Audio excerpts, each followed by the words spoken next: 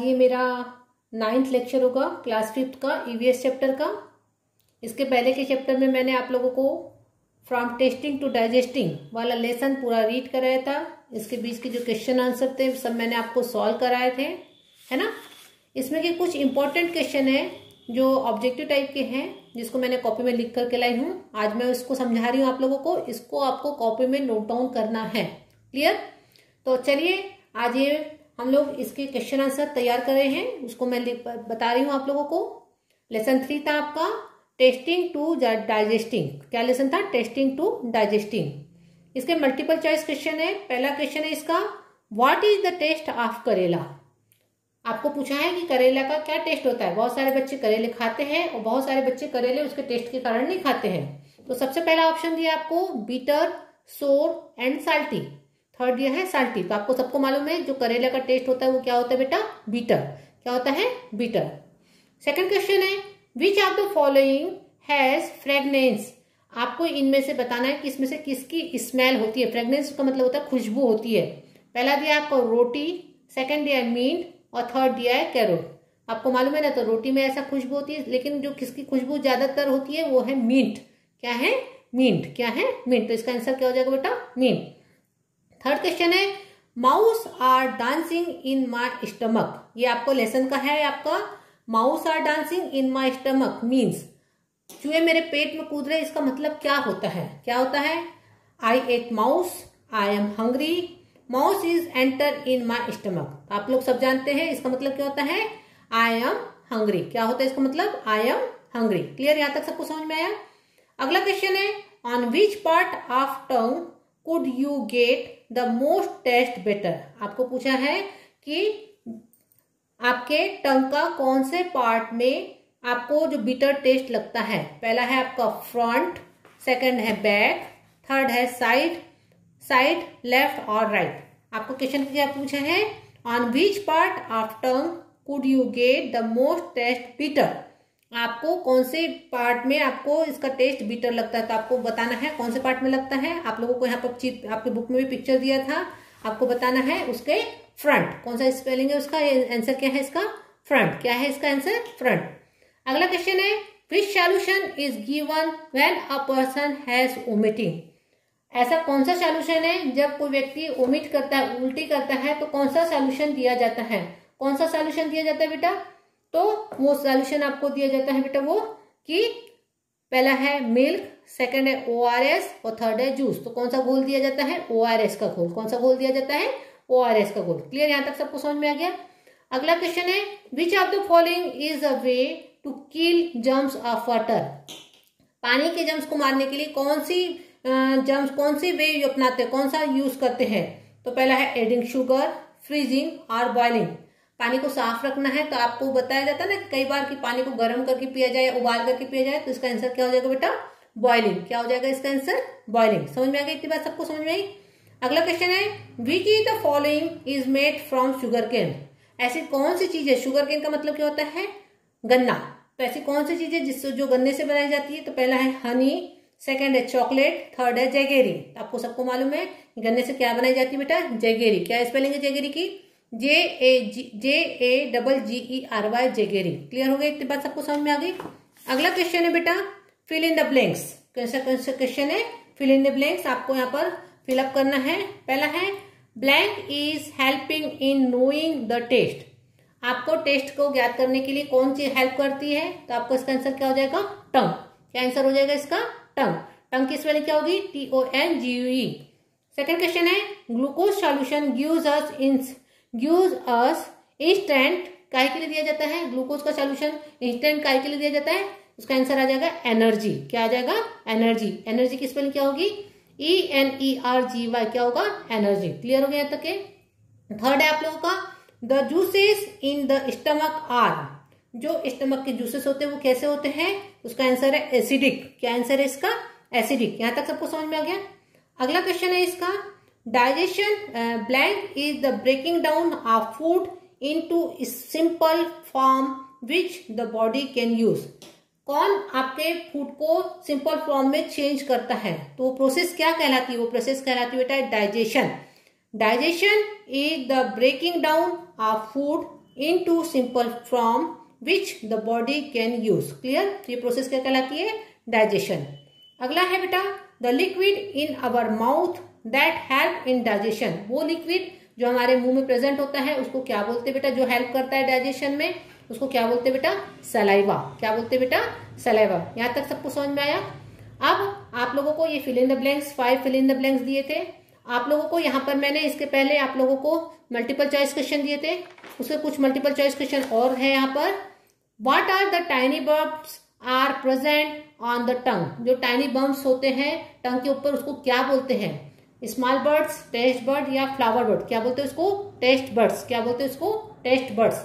अगला क्वेश्चन है विच nutrient protects us against disease. ऐसा कौन सा न्यूट्रिएंट्स है जो हमको डिसीज से बचाता है? तो पहला है प्रोटीन, सेकंड है फैट्स, तीसरा है विटामिन एंड मिनरल्स. तो कौन सा है आपका न्यूट्रिएंट्स? Vitamin and minerals. यहाँ तक सबको समझ में आया?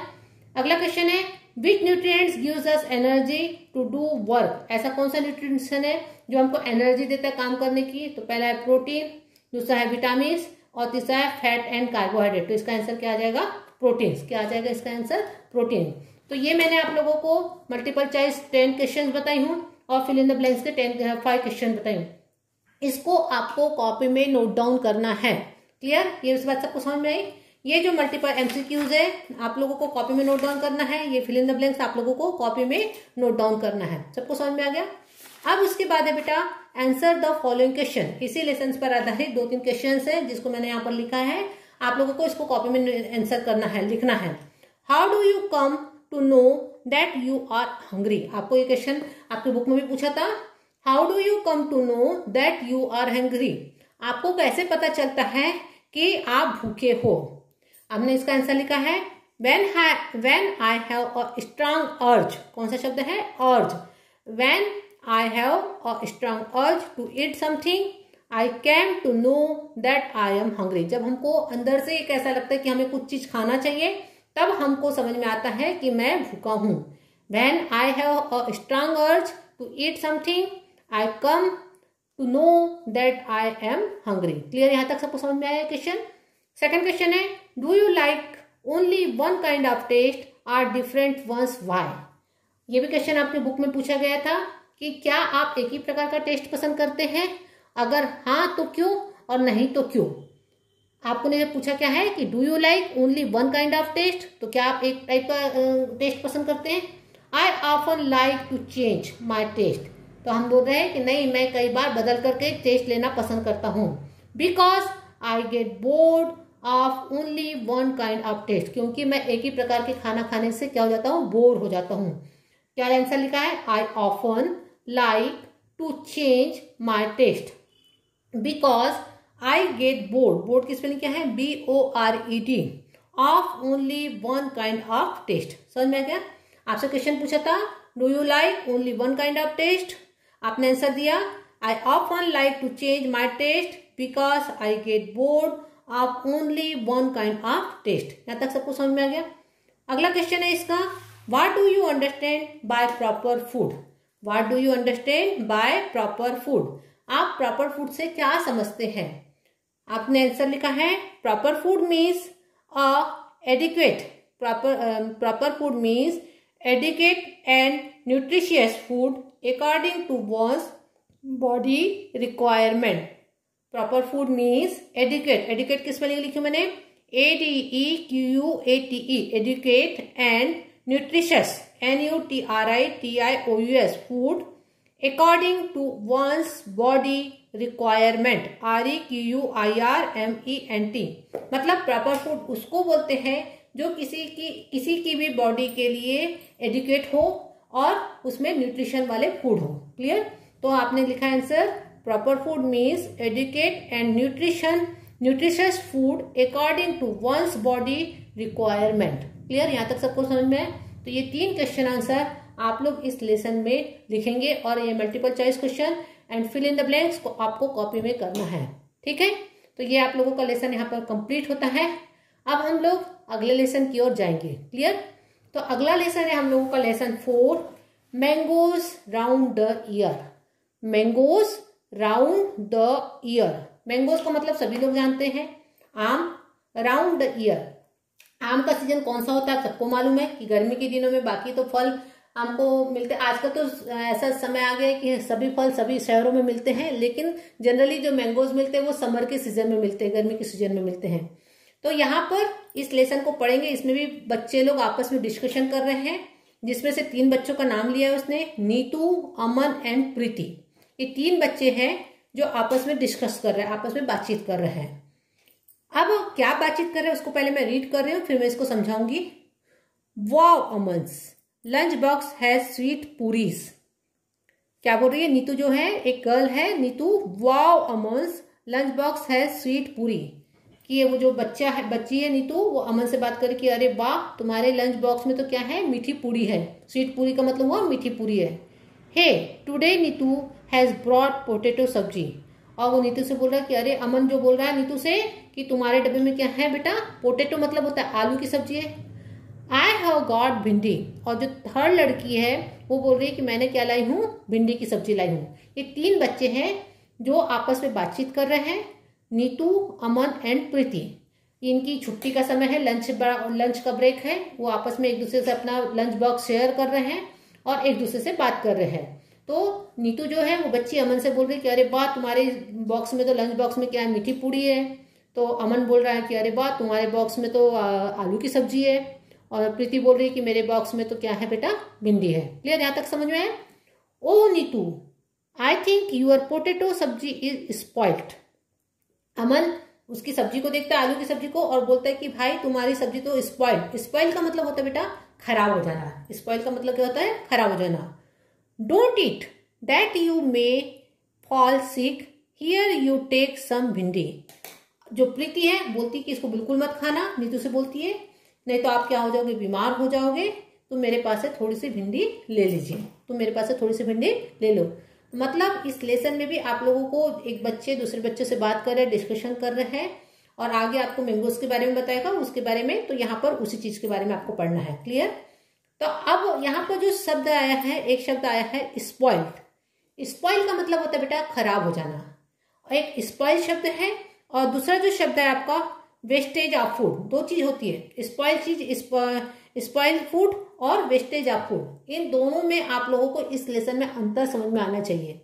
स्पॉइल फूड का मतलब ये होता है बेटा कि जब कोई भोजन खराब हो जाता है, जिसको खाया नहीं जाता। जैसे आप लोगों ने देखा होगा कि दूध को गर्म किया जाता है तभी वो ठीक रहता है, या रेफ्रिजरेटर में रखे तभी वो ठीक रहता है। लेकिन जब अगर दूध को गर्मी के दिनों में बाहर रख दिया जाए, उसे गर्म नहीं किया जाए, तो दूध फट जाता है, खराब हो जाता है, उसमें से एक स्मेल आने लगती है।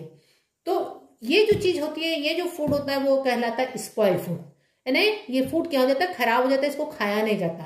और वेस्टेज ऑफ फूड का मतलब होता है कि कोई चीज अच्छी है और उसको आपको खाना नहीं है, इसलिए आप उस फूड को क्या कर दे रहे बेटा, बाहर फेंक दे रहे। तो that is called wastage of food. तो ये दोनों में अंतर समझ में आया?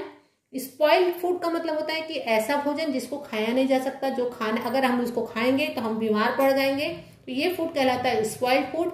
और वेस्टेज ऑफ फूड का मतलब ये होता है बेटा कि आपका फूड तो अच्छा है, लेकिन आपको खाने की इच्छा नहीं है, आपके पास ज्यादा है, तो आपने उसको वेस्ट कर दिया, आपने उसको बाहर डाल दिया। तो that is called wastage of food. Discuss, how did Aman know that the potato सब्जी हैड गॉट स्पॉइल्ड। अब आपसे क्वेश्चन पूछा है कि अमन कैसे जान रहा है कि जो वो सब्जी थी वो क्या हो गई थी, खराब हो गई थी। कैसे जान रहा है भाई? आपसे पूछा है क्वेश्चन कि how did Aman know that the potato सब्जी हैड गॉट स्पॉइल्ड। अमन कैसे जान रहा है कि जो पोटेटो की सब्जी थी खराब हो गई थी? कैसे जान रहा है भाई? वो उस सब्जी की स्मेल से जा रहा है। अमन नोट दैट द पोटेटो सब्जी had got spoiled with its smell. क्या हो जाएगा? या this with it smell. Smell से अमन किससे जान रहा है कि वो पोटेटो की सब्जी क्या हो गई बेटा, खराब हो गई है। Have you ever seen some food that has got spoiled, how did you know that it was spoiled. आपसे पूछा है कि क्या आपने कभी खराब चीजों को देखा है, आप कैसे जानते हो कि वो चीज खराब हो गई है? तो आपने देखा होगा सभी के घरों में होता है कि कई बार फूड खराब हो जाता है। तो इसका आंसर हो जाएगा यस, आई हैव सीन। और कैसे उसको जानते हैं? तो उसके या तो कलर चेंज हो जाता है, या उसमें से बैड स्मेल आ जाती है, तो वो चीज क्या हो जाती है, खराब हो जाती है। क्लियर? इतनी बात सबको समझ में?